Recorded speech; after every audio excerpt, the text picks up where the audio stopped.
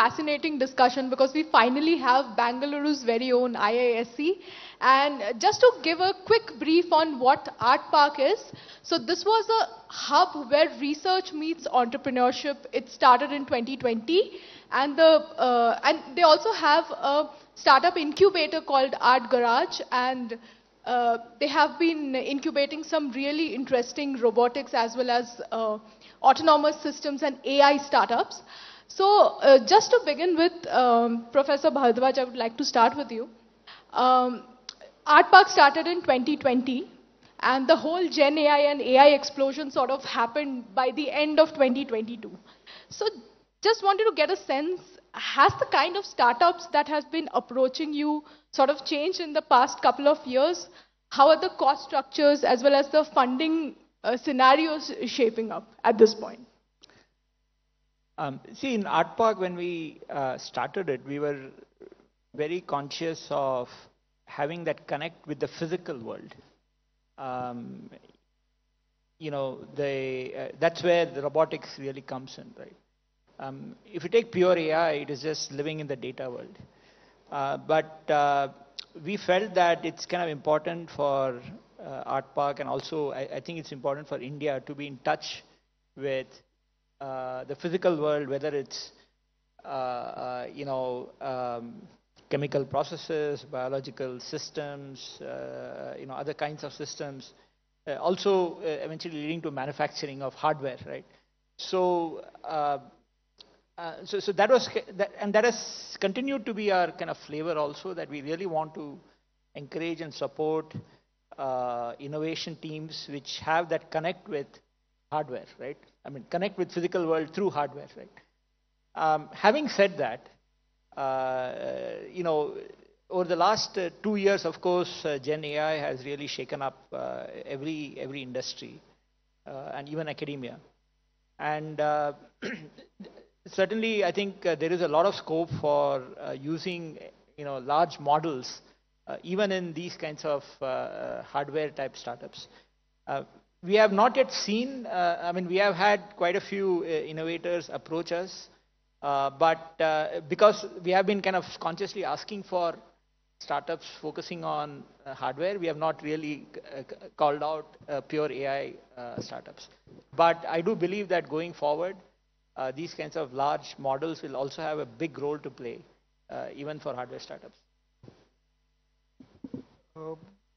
I think I'll start with you, Mr. Soni.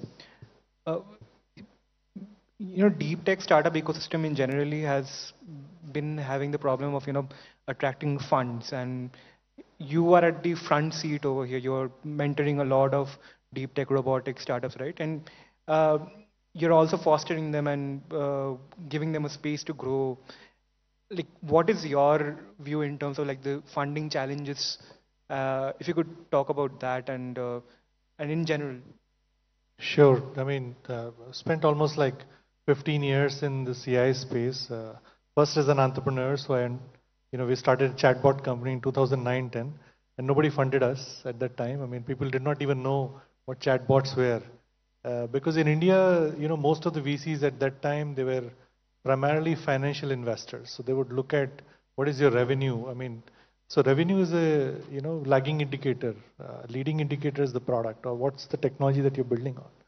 So that was a sad state of system. In fact, that's the only reason why I thought that when I came back, I wanted to set up a venture fund, and we set up Pi. Funded in it was of course 32 million early stage venture fund, and it supported around 13-14 AI companies. We realized that there is a big challenge from two perspectives. One is that investors don't understand the risk, right? So they have to be able to quantify the risk. If they're coming from financial background, they can understand if it's there on the Excel sheet, but they can't understand the product risk, they can't understand the technology risk, they can't quantify whether this risk is going to be solved by putting in this amount of money or this amount of time. So if they can't do that, they can't invest.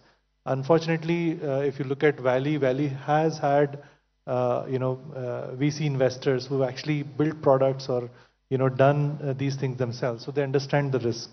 And so in India, one challenge is to how do we get more such people into the VC ecosystem, and I'm trying to now mentor a few funds as well. How do we get more and more people who have done, companies who have built startups to get onto the fund side and, support entrepreneurs? The second big challenge is that, as you said, deep tech, right? So deep tech implies that you're actually making some kind of a deep technology leap.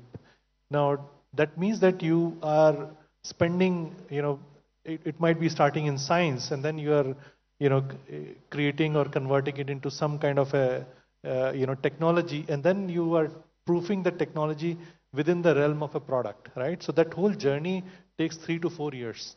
And unfortunately, it is too risky for any investor who is not able to understand that risk to come in and invest, right? So what would used to happen was that all of those companies would typically either the founders have to go to Valley and do that company there, because there they might get people who would understand them. And of course in US they have invested in this ecosystem, right? So this post World War II they built SRI and all of that, right? So they built that ecosystem. In India we have to build that ecosystem, and in fact the other day we were just discussing that before coming in, that we have not really understood this strategic autonomy part of critical technologies like AI and robotics, right? And of course, there was this popular discussion going around that should we be only doing, use cases and all, right? Not build the foundation things underneath it. And I find that very challenging because, if you don't, build that foundational layer in India, tomorrow imagine you have, level 3, level 4 cars, moving 1.4 billion people around, and we don't understand why some cars are going rogue, or some of them are getting corrupted, or somebody could actually, use that to, do mischief over there, or other things could happen, right? So if you don't build our own ecosystem, and by building that ecosystem means supporting startups at all the edges, right? Like supporting them in research, when it's in the research phase in IISc, we should be able to give them grant. When they take that research, convert that into an early prototype, we are able to fund them or support them with grants, which may be non-dilutive in nature, right? Because most of the time, even the deep tech startups which have come out, and we have supported some of them, what we realized was that by the time they get to Series B, the founders are very diluted out. Right. Because the investors took more risk, and then they had to dilute. So as a result, building a deep tech unicorn or decacorn is almost impossible out of India. So imagine if you have these critical technologies and all of those companies may not belong to India, right? And that's a crazy future to think about. Right. So, yeah, a quick follow-up question. We're talking mostly from the investor side of things, right? We had Mr. Krishnan, Secretary, IT Ministry over here. He also talked about how, IPR is mostly happening in the Valley, and how he would like it to be happening more from India. So what is the role of the government over here? You're talking about grants, right? I mean, if you could talk about your experience, ARTPARK's experience, and what's the way forward in terms of like government support. Sure. I think ARTPARK got started because DST seed funded it to the tune of 170 crores over 5 years. And of course, government of Karnataka, they really helped us, and they also funded 60 crores, of course, over 5 years. And then later on, the Ministry of Heavy Industries also, gave us 78 crores. And these are critical grants, because without these kind of seed grants, you can't get, something like ARTPARK get started. Having said that, the real challenge is that while these grants are great to start, and maybe we can support a few of the companies, the capital requirement for companies in AI and robotics is huge. There's a junior of ours who started a company out of CMU. He just, raised $300 million, right? And there's a company called Skilled. And that kind of capital pool depth, we don't have it in India today. And that's a big challenge, right? We don't have a fund of fund or a guidance fund focused on that area. And of course, I think a lot of things might change with India AI mission. Secretary Meety has been, at the forefront of that. And I think creating, some kind of a guidance fund to the tune of 10,000 crores or more is going to create that kind of trickle-down effect for all of these startups. Because one, you support them with, like at ARTPARK, some of these startups, robotic startups, they've taken 3 to 4 crores in grants to get to a stage where they can actually have product market fit. So these startups are of that kind of a nature where early capex requirement is fairly high. Just to add on to what he asked, and this is an open question to both of you, ARTPARK has some private sector partnerships like Google, Nvidia, AWS, WhatsApp. So wanted to understand what kind of work is happening there, and how can the private sector also come in and support the startups? What would you suggest there? And also you mentioned that India needs to build foundational level LLMs. How can that be built in a cost-effective way? Yeah, maybe I'll start with the Sure. second question. And we had this discussion earlier in one of the earlier panels, and also outside we were talking about whether India should be building LLMs or not, right? And I think firstly there is a huge unexplored opportunity for building applications on existing LLMs. Okay, so I think that is still untapped, and one can do amazing things. With the kind of data, for example, the traffic police commissioner was saying, I can imagine all kinds of really interesting applications which can be built. So that is there. So, and we should have people exploring that.